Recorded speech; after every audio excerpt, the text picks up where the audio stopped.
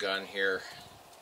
It's heavy, the recoil, it's quite a bit, and my shooting offhand has never been all that good, so this is going to be fun to see.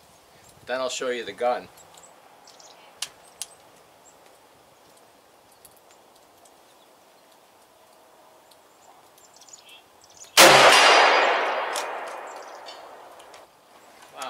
This is the Browning Model 71. This was manufactured in 1985.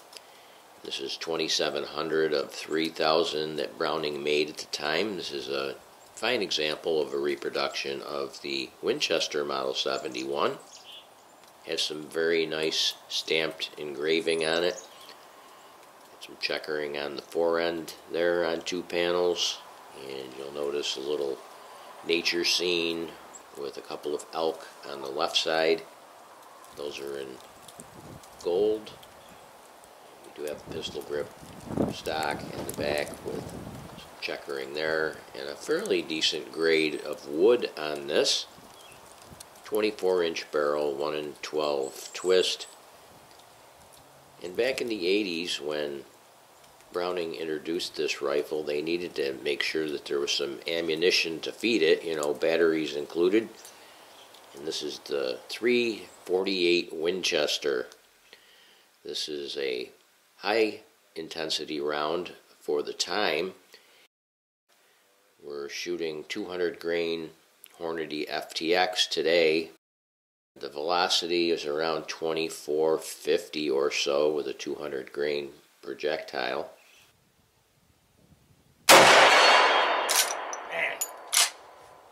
All sorts of energy there.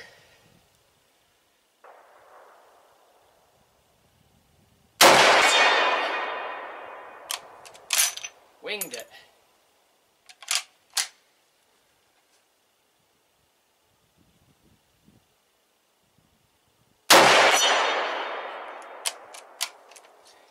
A little high pressure. Like starting a lawnmower. Powder I was using was IMR 4831. We're going to go with a little faster powder, maybe 4320, because take a look at the primers. You can notice that there is some bolt face engraving, as well as a line that's been formed into the primer itself. Here's an original Model 71 made in 1946, and on the rack there we have the Browning Model 71 that was made in 1985. The ejector on the Browning seems to intersect very closely with the firing pin hole. Take a look at the original Winchester. You can see how far away the ejector is on that design, which I would say is a better design. And the end result is that you do get, your primers are going to be engraved with a line. It doesn't seem to cause any problem, but it does take a mark off, in my opinion, for the Browning design, because you really don't want to have the primer flowing into that area where the ejector is located. You know, if you shear off a little piece of that, then you've got yourself a real problem inside the action. And these aren't the easiest guns to service. Okay, we got the chronograph running with our load of 45 grains of IMR 4320. Got a steel target down there at 100 yards.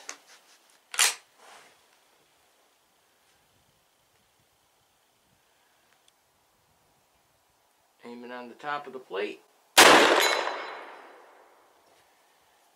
2,058 feet per second.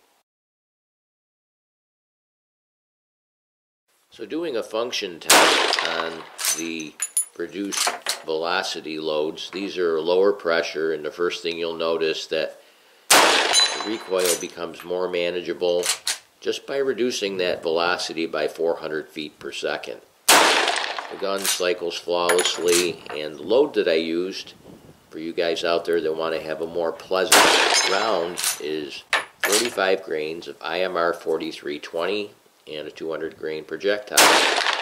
Here's an example of a higher intensity round, and you'll notice immediately that the recoil energy is quite a bit more.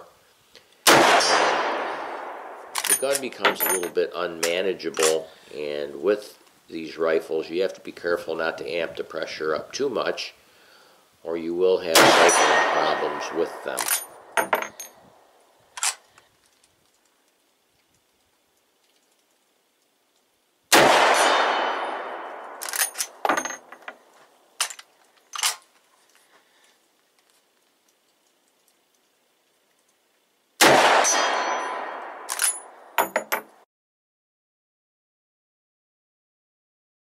As a Class 1 rifle, if you're hunting for Triceratops, Brontosaurus, Stegosaurus,